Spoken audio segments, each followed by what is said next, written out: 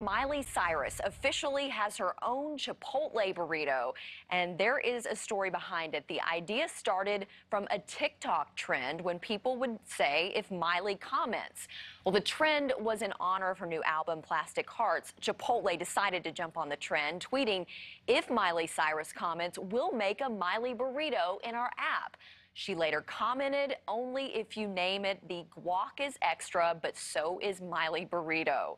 It's now available on Chipotle's app, and it is vegan, guys. I don't know if that sounds good to you. I'm hungry right now. Yeah, that does sound good. I'll take a vegan burrito. I would too. Or the sofritas, right? That's good. I don't remember the name, though.